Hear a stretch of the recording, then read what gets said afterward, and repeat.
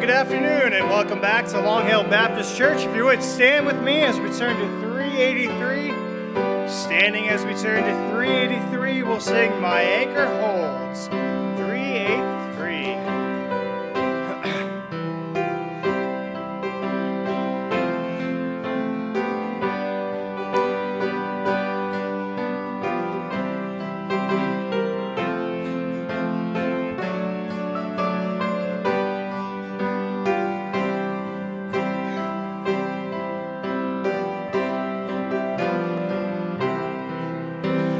The angry surges roll on my tempest-driven soul.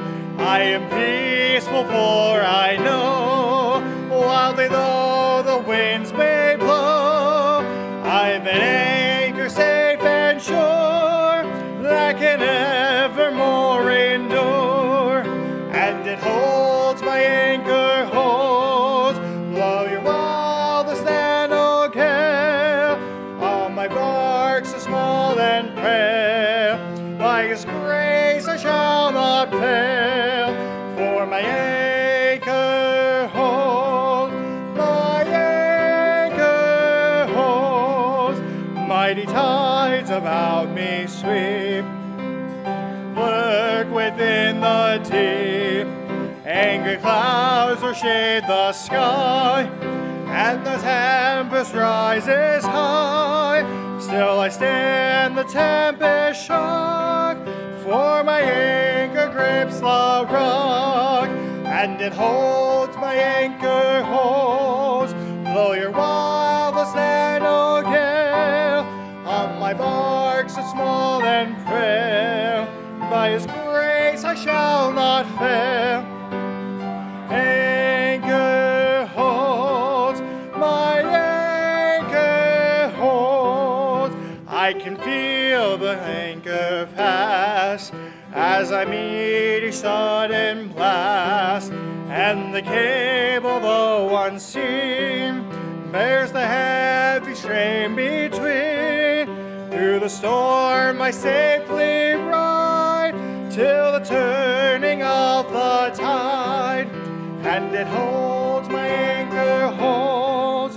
Blow your wildest and oh gale, on my bark so small and frail, by His grace I shall not fail, for my anchor holds, my anchor holds. And the last troubles almost whelm the soul, reefs like billows o'er me roll, tempters seek to lure us astray, storms obscure the light of day, but in Christ I can be bold. I've an anchor that shall hold, and it holds, my anchor holds. Blow your wildest and oh gale, on my bark so small and frail, by His grace I shall not fail, for my anchor holds, my anchor holds. Amen. You may be seated.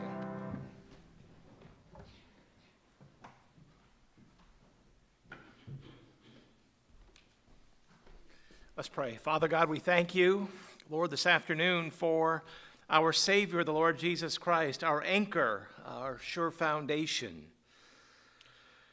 our everything. Lord, thank you for your presence in our lives. Thank you for your many blessings. Thank you, Lord, for this day, which has been a great blessing. Thank you for a good time of fellowship and for the food. Father, we thank you, Lord, for Stephen and Victoria, and for using them here today. We're very grateful. Thank you for their music, for the preaching of thy word. Lord, thank you for using them. Father, we love you now. We thank you. We pray all of this in Jesus' name. Amen. I did not look at the announcements this morning. If you have your bulletin, just take that quickly, please. Just kind of review. We have a busier week coming up, but a good week with lots of blessings and opportunities. Of course, this Friday is the spring lecture series up in Stafford Springs. If you'd like to ride with me, let me know.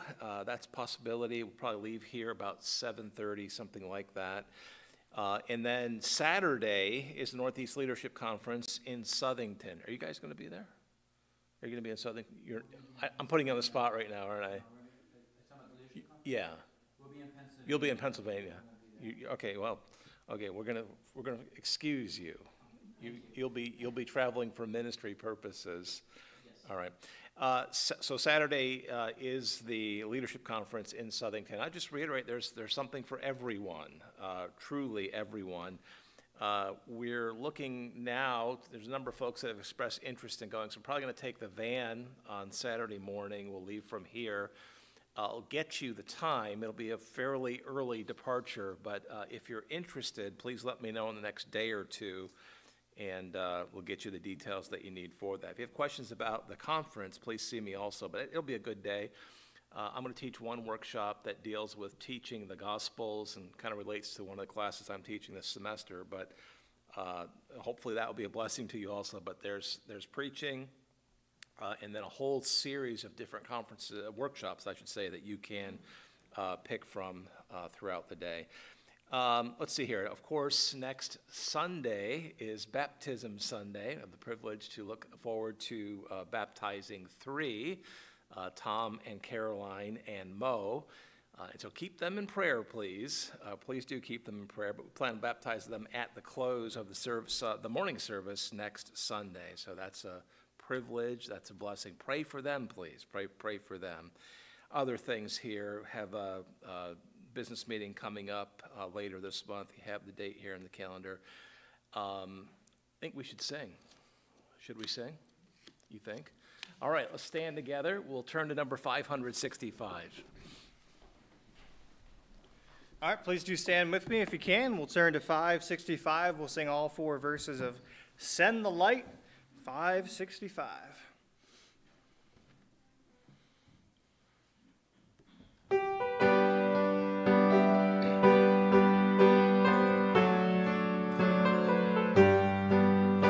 There's a call come ringing o'er the restless waves. Send the light, send the light.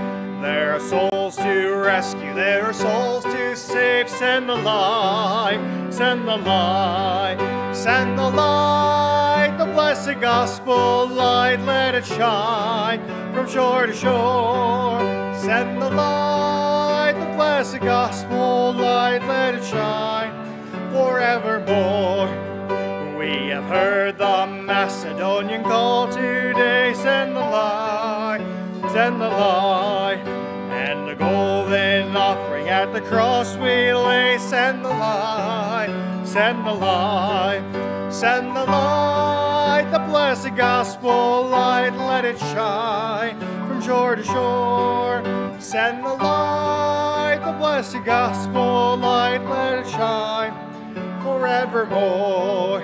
Let us pray that grace may everywhere abound. Send the light, send the light, and a Christ-like spirit everywhere be found. Send the light, light, send the light, the blessed gospel light, let it shine from shore to shore.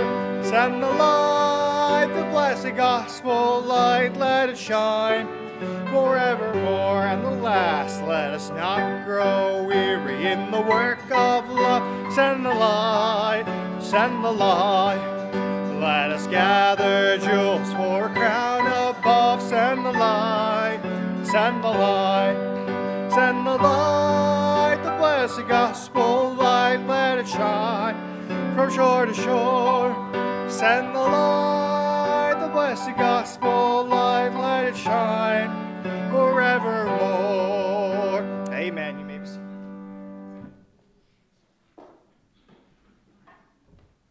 All right, good afternoon. What a wonderful lunch that was had. Thank you so much. I appreciate that. It's three things I love. Three things I love. Number one is my Lord in Christ. Number two is my wife. Number 3 is food, and I absolutely love food. When I was in college, we had the class hour that I absolutely despised was my 2 o'clock hour. And this was why, because we had lunch at 12:20, and then we had an hour of rest, and then we had class afterwards. At that point, I'm just getting over my food coma, and I'm just waking up from my nap. And so 2 o'clock classes for me was tough to stay awake at, but nevertheless, but yes. But thank you again for the wonderful meal. I had enjoyed it very, very much. Just a couple things. If you do stop by our table, I encourage you to pick one of our prayer cards up. Remind you, just pray for us. We need prayer. Prayer is necessary. I did want to tell you that they are 7 cents a copy, so I could discount it today for 5 cents a copy. So you can drop that. I'm kidding. No, I'm kidding. You also see this pamphlet up there. It's completely free. You can take at your take if you need to. It's how to effectively pray for your missionaries. I believe it's important. I think Pastor mentioned this earlier. Specific prayer requests, specific prayers result in specific answers. And so just know how to pray, because missionaries need prayer. And I don't think it's just it's not fair to say, oh, just pray for missionary so and so and you're done. I don't think that's what you would want if someone was praying for you. It's just tips on what to look for as far as prayer requests for missionaries. I read it myself, a very, very simple read. I enjoyed it a lot. I like simple. I'm a simple man, so I think simple. I'm all for that. But if you haven't gotten one already, those pamphlets are very, very good, and I enjoy them a lot. All right, I had something for today, and because Brother Zach Hammond wasn't there this morning, I guess I have to preach the same message today. Is that okay? I'm kidding. No, I'm not. I'm just kidding. Ephesians, please. Ephesians chapter 1. Again, I just want to thank you for the opportunity of being here. I got to talk with some of you guys and just to know your backgrounds. I met some with my own name, which is always fantastic, and spelled it the right way, with a PH, Stephen. If you spell it with a V, God can forgive you too. But I've been able to talk with some of you guys. I believe the church should be a place where we encourage one another. We come from different backgrounds, different situations, and I think the church should be a safe haven for the Christian, and it's up to you to make it so. And I've thoroughly enjoyed talking to some of you guys. It's awesome. Again, if you're in Ephesians, give me a second. I'm not there yet. Ephesians chapter 1. We'll start reading in verse number 19. And what is the exceeding greatness of his power to usward who believe, according to the working of his mighty power, for which he brought in Christ when he raised him from the dead and set him at his own right hand in the heavenly places. Verse number 21, far above all principality and power and might and dominion and every name that is named, not only in this world, but also in that which is to come. That word power comes from the Greek word dynamis, which means where we get our word dynamite from, and we know how much power a stick of dynamite can actually do. That is the power of God. He is powerful. This afternoon, I can't say morning anymore. Excuse me. This afternoon, we'll be talking about boom goes the dynamite. As powerful as dynamite can be, God is even more so powerful. Power is the ability to act or produce an effect. If I want to push this water bottle off, I need the power to do so. I can, but I won't do it because I don't want to make a mess. But the power, it's the possession of control or authority or influence over others. Certain governors have the power to overturn laws and so on and so forth. It could also be in terms of physical might. Some people are stronger than others. My little brother, he's 4 years younger than me. He always was smaller than me. Now he is an inch taller than I am and about twice my size. So I can't pick on him too much. But growing up, we always did arm wrestling. That's something guys do. I don't know if girls do. I've never seen girls arm wrestle. But I know us brothers, we arm wrestled a lot. And me and my little brother, we spent the most time together. We arm wrestle, and I beat him every time, easily. And it wasn't until about 3-4 years ago. This is after he went to high school and was involved with their basketball and flag football team, which means he conditioned a lot. So he came, I was studying at New England at the time, and he came to visit me, and he says, all right, let's have an arm wrestle. I'm like, no biggie. I got this, not a problem. So we get there, and we start. And we go. I have it recorded, actually. We recorded it. And so we did it for a minute straight. We didn't budge. I tried my hardest. He wouldn't move. He tried his hardest, and it wouldn't move. We were about the equal power.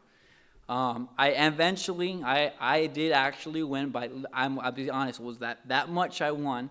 I won't arm wrestle him now because I'm afraid he'll beat me, and I want to hold my victory. But the power can also refer to physical might. There are some people stronger than others. Power can be used as the capacity to influence or even exert energy to accomplish something. In order to turn on the TV, it must have power. And so we see this power of Christ. Number one, first of all, he's power because he has the authority to overturn things. He's power, I'm pretty sure he's strong enough to hold your situation and situation the entire. He's powerful. Let's pray and we'll go ahead and get started. Heavenly Father, thank you so much for this wonderful day you've given us, Lord. Thank you for the wonderful meal. Help us as we dive in today as we study your power, Lord, and you are a powerful God. And you keep this universe together, and it's nothing for you. And help us to trust in you and to confide in you our situations, our fears, and because you have the power to hold them, to hold us. All things ask in your name. Amen.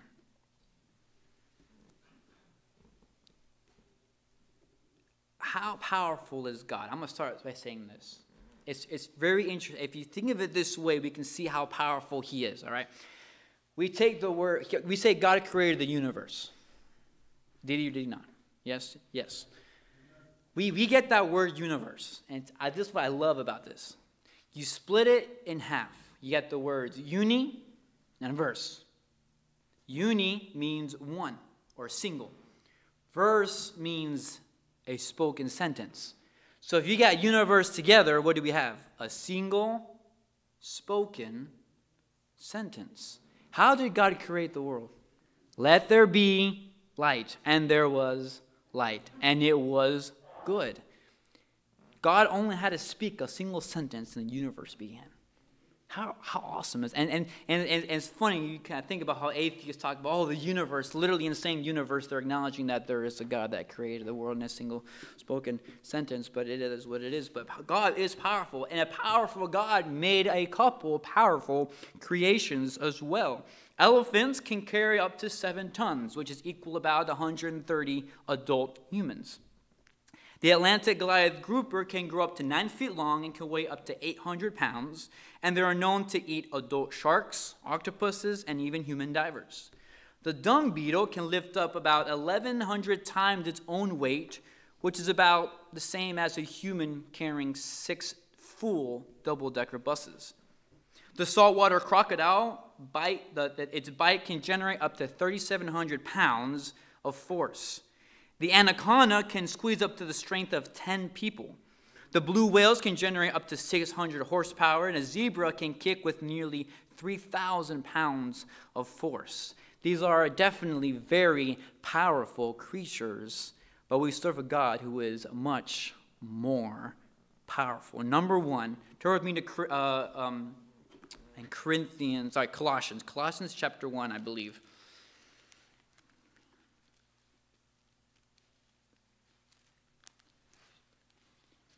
Colossians chapter 1, verse number 16. So we see here first, number one, we see a God who is powerful. He has power over creation. Power over creation. Colossians chapter 1, verse number 16, it says, "For by him were all things created, and that are in heaven, that are on earth, visible and invisible, whether they be thrones or dominions or principalities or powers, all things were created by him and for him, and he is before all things, and by him all things consist." Here it is, those 2 verses in a nutshell. God created everything. He created everything. Every time we look and say, oh, God, I can't do this. Why would he even think that? And sometimes I catch myself thinking, man, I'm facing a situation. Man, I'm facing a job ahead of me. God, I don't think you can handle this. Let me handle this. Well, let me ask you something. When was the last time you created something? When was the last time I created something? Well, I can invent this. Well, who gave you the hands to do it? Who gave you the energy to do it? Who gave you the materials to make it? God created something out of nothing. Wow. I mean, I know that's kind of elementary, if you will, but that in itself, it's amazing. Once we grasp how powerful God really is, we can trust Him with anything we have. People say, "How can I trust someone that I don't know what he's capable of?" We read the Bible, we know exactly what He's capable of. That's the least He's capable of.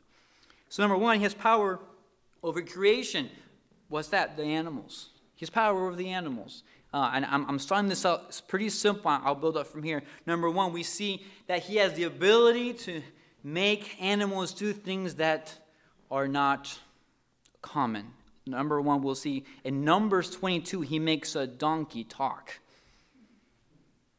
I've never seen an animal talk. The closest thing I've heard to an animal talk was a parrot. We were at a family fun night at a church, and that's where they had like games, and they have a devotional, and they had like board games. And one of the men, he brought his cockatoo. I think it was a cockatoo. It was some kind of bird, and it was screaming the whole time. It was actually saying words. It amazes me how some animals has the ability to mimic sounds and mimic words, but I've never heard a donkey talk. Not that I can understand. What happened? Balaam was coming up, and donkey stops, and Balaam says, "Come on, we got to go." The donkey sees an angel that Balaam doesn't see, and the donkey doesn't want to go, and finally the donkey says, "Why are you hitting me?"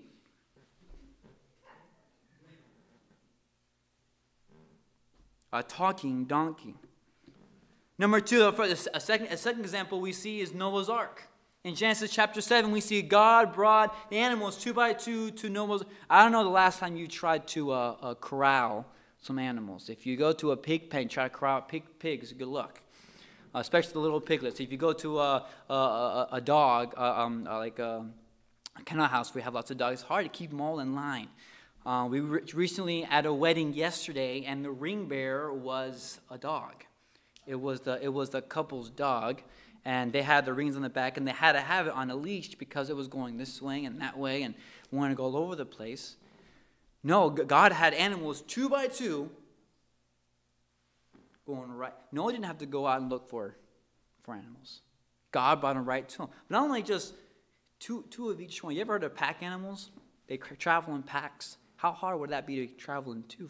How crazy powerful God can be. Now we see the talking donkey in Noah's Ark, but we also see the example in 1 Kings chapter 17, when the ravens were feeding Elijah. Remember, Elijah was running from Jezebel, and Jezebel was persecuting him. He stopped by the creek that had his water, and God had ravens give him food. Last time I checked, ravens are very selfish creatures. If you ever watched a raven when he's with his prey, he will sit by his prey and get its wings to cover it so that no other ravens can take it. Very, very selfish. That selfish raven God used to feed Elijah. What power that God has over His creation. Not only His animals, but also the weather. Turn with me to Nahum chapter 1.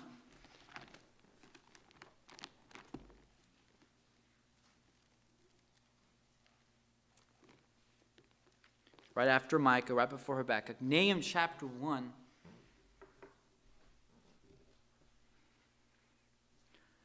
Nahum chapter 1 verse 3, it says, "The Lord is slow to anger and great in power, and will not acquit the wicked. The Lord hath His way in the whirlwind and in the storm, and the clouds are the dust of His feet." The clouds that we see way, way above us, huge thundercloud, Bible says to God, it's like the dust of His feet. He has the power over animals. He has the power over the weather. How do we see in Mark 4, He calmed the wind and the waves? In 1 Kings with Elijah again, we see that it stopped raining for 3.5 years. Not only did he keep it from raining, but he made it rain again. We see in the battle that in the battles that Joshua fought, he made the sun stand still. You wonder why we have a leap year? I don't have proof of it, but it said the reason why we have a leap year because the sun stood still for 24 hours. So every 4 years we have to make up that day. That's right. I'm not sure if it's how true that is or not, but the sun stood still for 1 day. And then, of course, the flood in Genesis with Noah. It rained for 40 days and 40 nights. It rained covered the tip of the mountains. What a powerful God we have. And this is just his creation. This is something we see as, wow, man, the zebra can kick the 3,000 pounds. Wow, just the wind and tornadoes. Who felt the earthquake this last week? I didn't feel any. When I heard about it, I was shook.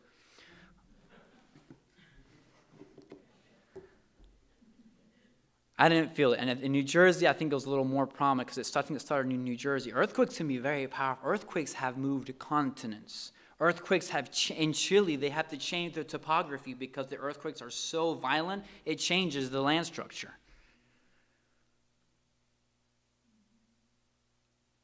That's how powerful that is.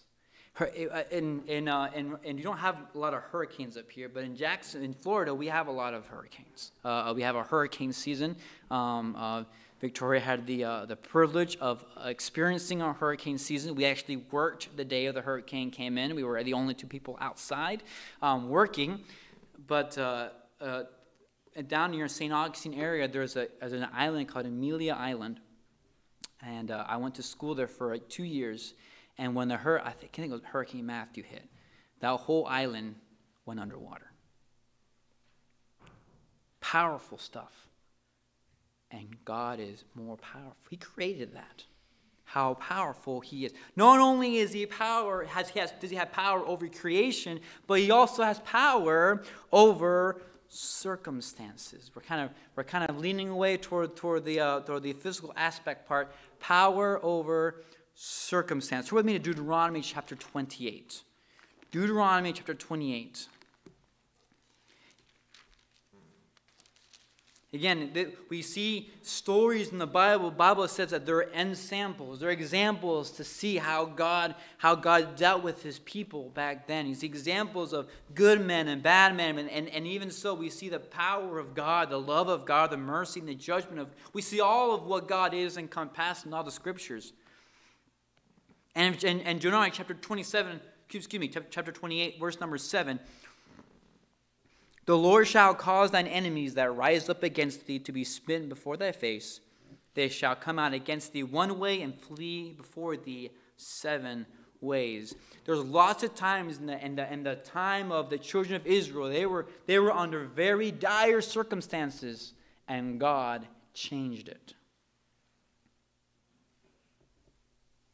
He has the power to change circumstances over dangerous situations.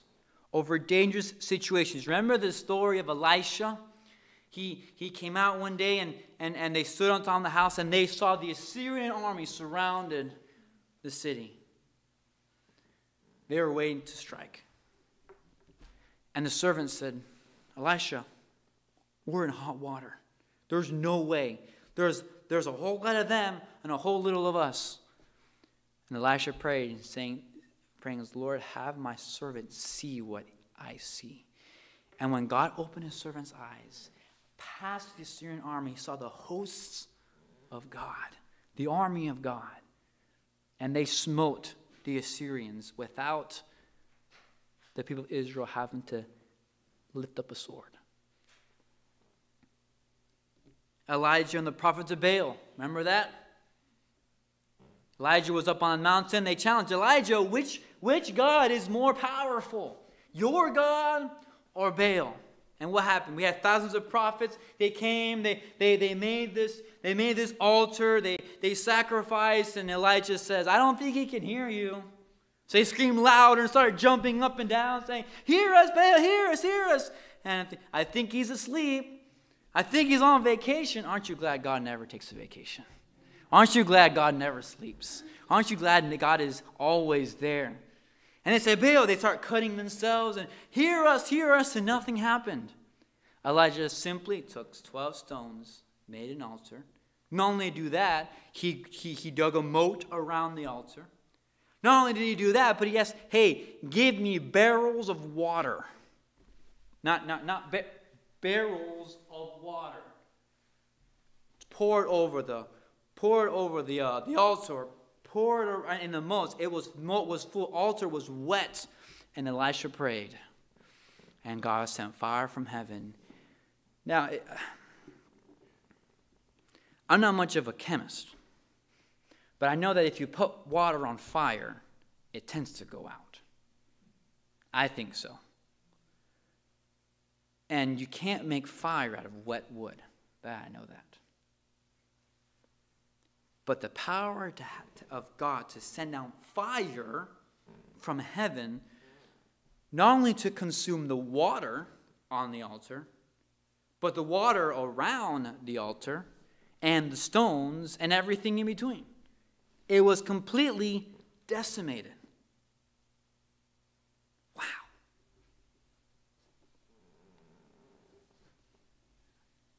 And then also we see the 3 Hebrew children. That was a dangerous situation, wasn't it? There was fire. They said, if you don't bow down, you'll be thrown to this fire. I was ironing one day when I was younger. I was learning how to iron. And I was ironing my shirt. And I had this system. I iron it, and I put the iron facing a certain way that when I straighten it out, I don't even have to look. I can just grab it and keep doing it. I had the whole system down. Well, I put it down, put it the way I wanted it. But Mom came over and gave me some tips and used the iron and put it facing a different direction. And I wasn't paying attention. So I'm doing that. And I go to grab the iron. Instead of grabbing the handle, I grab the opposite end. That hurt a lot. Fire, to me, it scares me. I'm gonna be a little honest with you. I try and stay away from the kitchen because fire does scare me. When I was growing up, we had a gas stove. We didn't have electric. We had gas.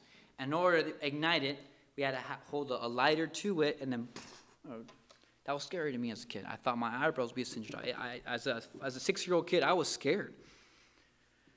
Fire scares me. And when Nebuchadnezzar says, heat it 7 times hotter, to the point that when the Hebrew children were thrown in, notice how with Elisha and Elijah, God changed the circumstance right there. With Hebrew children, he didn't. He let everything go. So you know what? They're going to be thrown in the fire. But he still saved them. Nebuchadnezzar comes around and says, did we not throw 3 men in there? How come I see 4 and the 4th one looking like the Son of God? They came out, they didn't smell burnt, not a hair was singed. That's the power of God. He has the power over dangerous situations, not only dangerous situations, but difficult situations. We had the situation with the widow with no oil. What happened? She started pouring oil and she got oil. The widow with no food. Remember, Elijah went and says, prepare a morsel for me first, and then for you and your child, and throughout the drought. And they had food. And then we see in the Gospels where Jesus goes around healing the blind, the deaf, and the lame. Those were difficult situations for them. Do you have a dangerous situation you're dealing with? Do you have a difficult situation you're in the middle of? Life is full of difficult situations. That is a truth. Life is hard. It's life. It's stained by sin. This world is stained by sin. And we may come in a plan, and maybe you're in it right now, but we will eventually come to a point where we're facing a dangerous situation. We're facing a difficult situation. Man, this relationship with my family, it's hard to deal with. I don't know what to do. I don't know how to speak to my family member. I don't know how to speak to my friends or even at my job. It can be difficult, but God has the power over it. Sometimes we like to say, okay, God, you stay back there. I'll take care of my situation. I'll take care of it. I don't need you. Oh, how much we need God. Oh, how much we need him.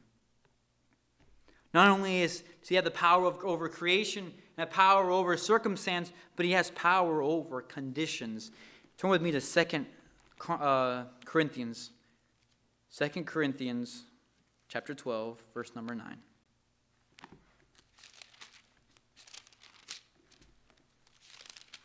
Second Corinthians chapter 12 and verse number 9.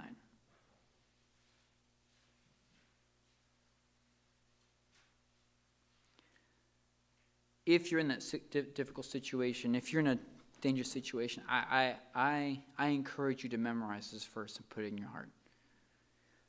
And he said unto me, my grace is sufficient. Amen. I could stop right there, but that's not where I'm focusing on. My grace is sufficient for thee, for my strength is made perfect in weakness. The times where you feel the most weak, that's when God will make himself real in your life. Most gladly, therefore, I will glory in mine infirmities and the power of Christ that may rest upon me. Paul here was saying, man, I'm having a hard time. And I don't think any of us can deny that Paul had a hard time. Lots of things he went through. He had physical ailments as well. I'm not sure exactly what it was, but he asked God to take away his physical ailments 3 times, and 3 times the Lord said no. So he said, you know what? In my infirmities, I will praise you.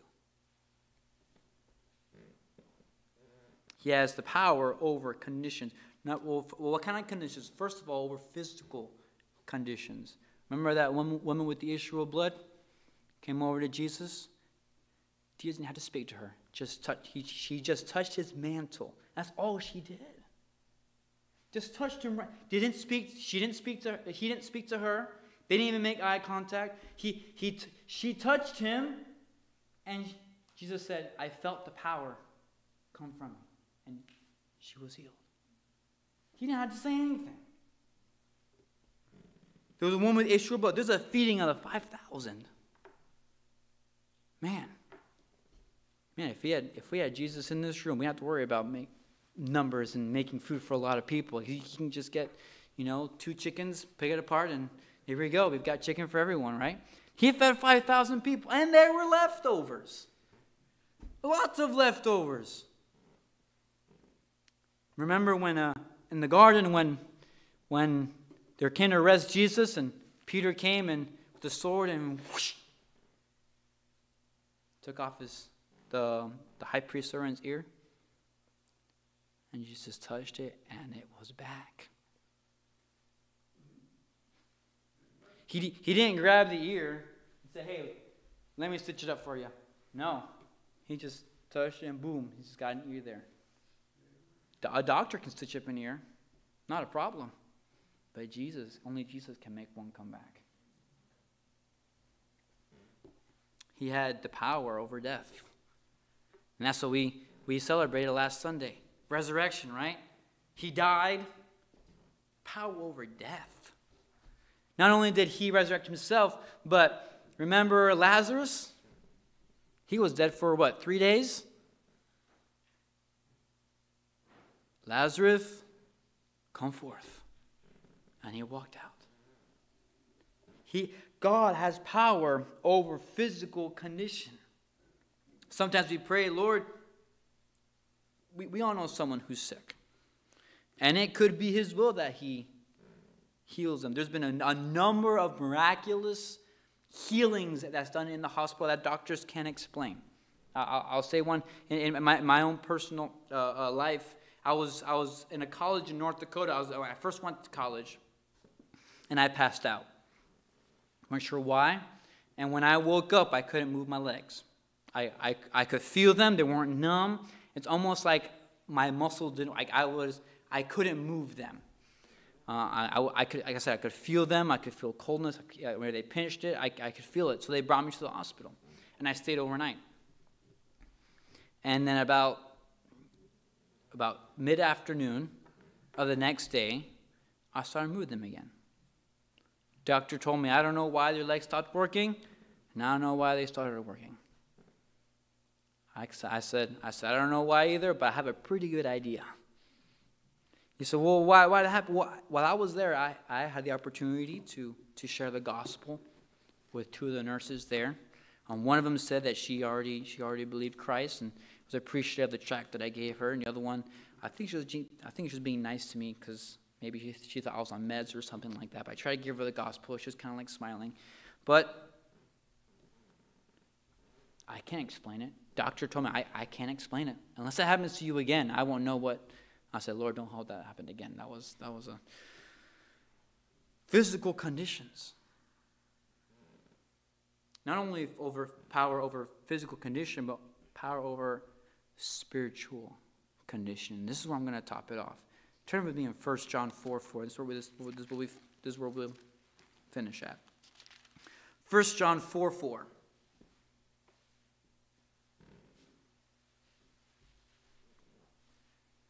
1 John 4:4 says, ye are of God, little children, and have overcome them, because greater is he that is in you than he that is in the world. Newsflash.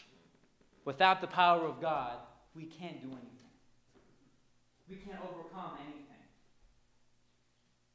We can't overcome our own emotions. We can't overcome a situation. We can't overcome our anxiety. We can't overcome the devil. We can't on our own strength.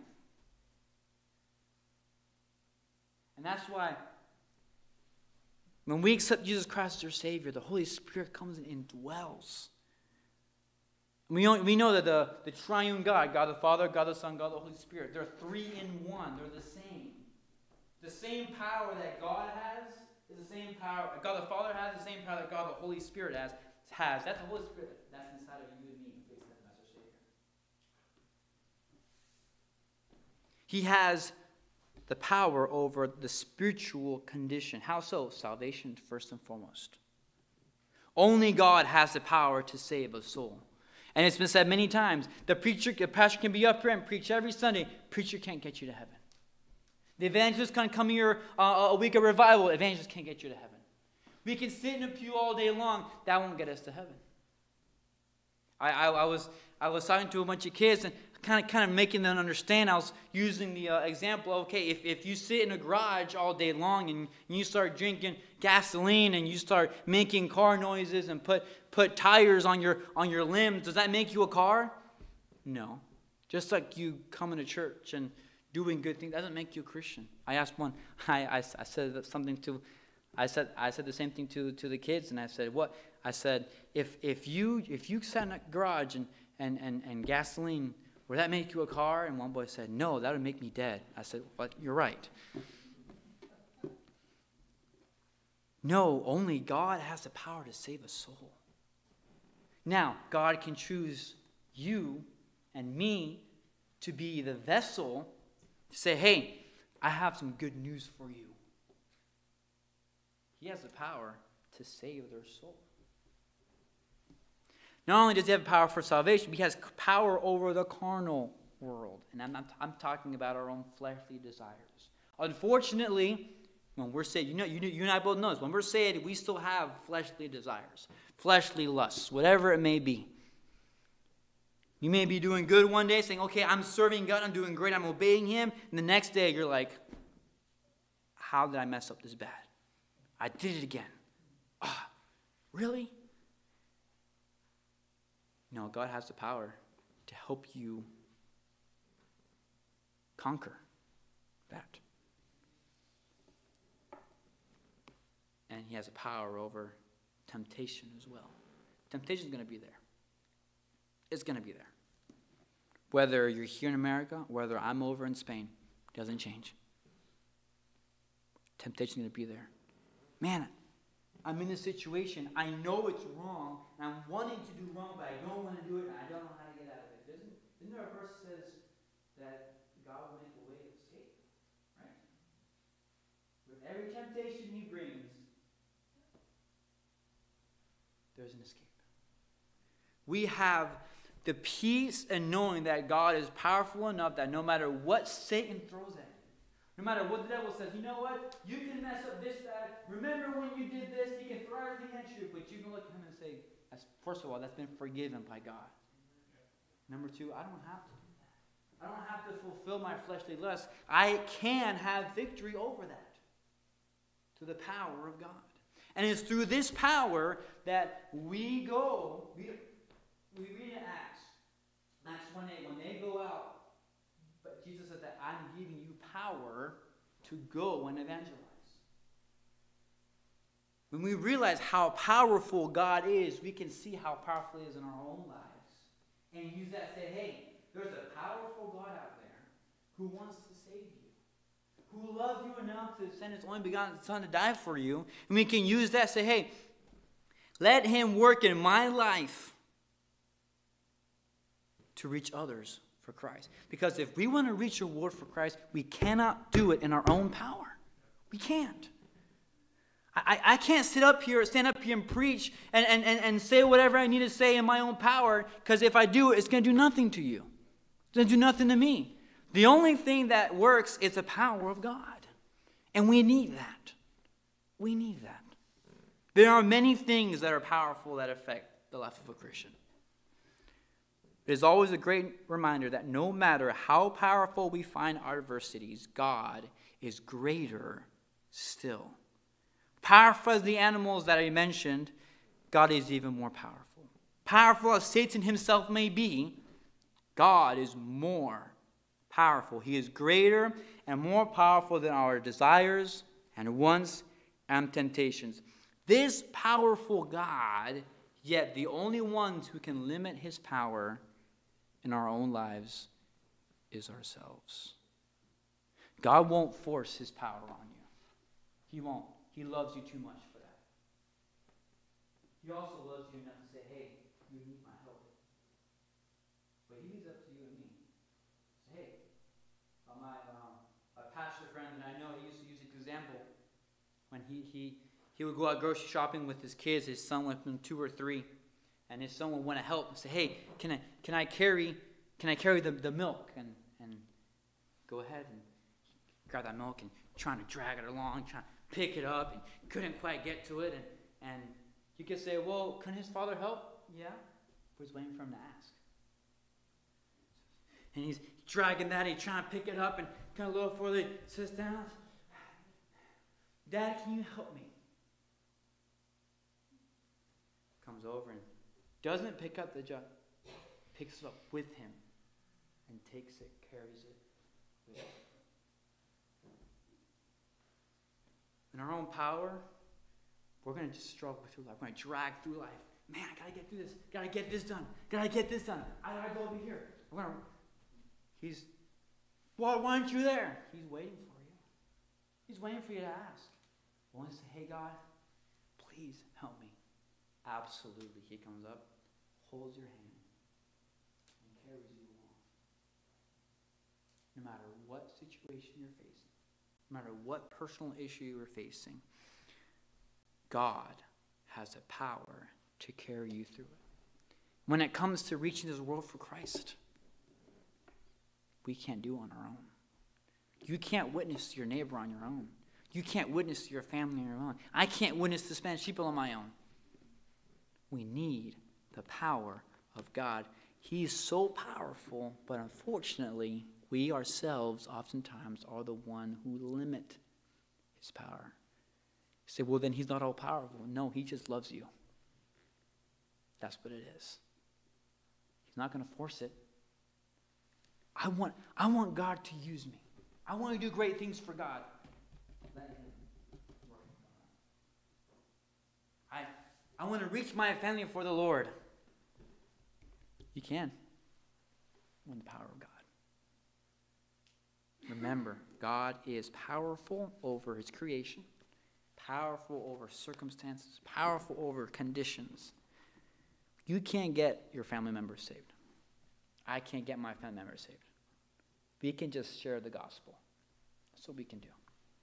But it's up to the Holy Spirit to work in their hearts and minds. But how will they know if they're not told about it in the first place? Amen. As Pastor comes in. You say, maybe this power is not real in my life. Maybe we should do some searching. Are we halting his power in our life? Is there sin in our life that's preventing God from working in our hearts?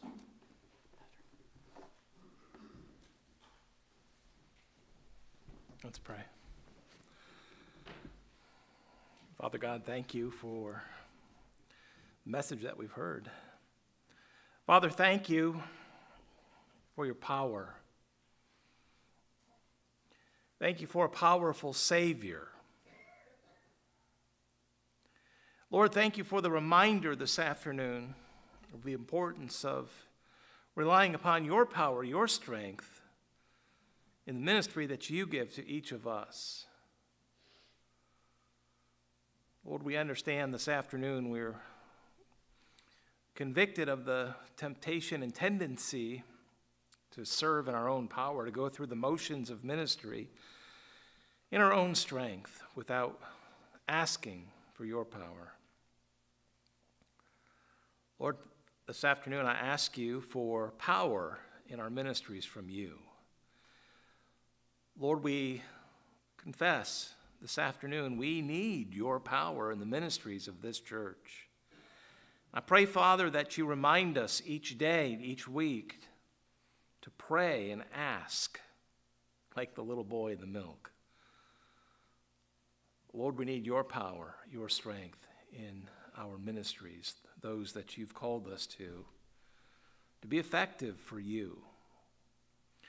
Or perhaps this afternoon some would take a moment and pray, Lord, I confess, I tend to rely upon my own strength, my own power, without asking you to work your power. Lord, I agree, I confess. Help me to turn from that and to turn toward you each day and each week. Give you a moment to pray.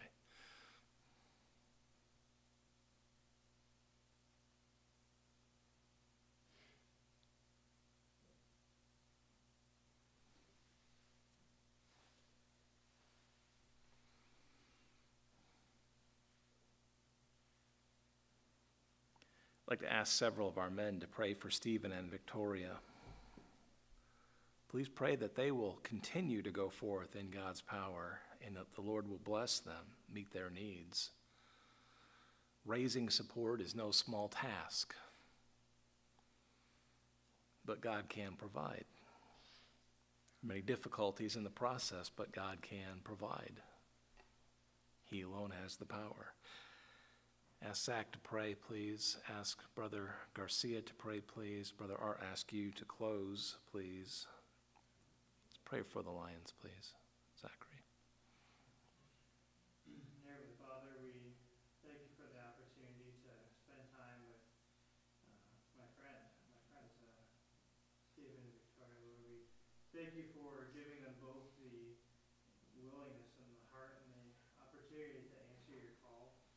Lord, I pray, as we say, that they would practice what they preach, Lord. I pray that they would seek you for their power, Lord.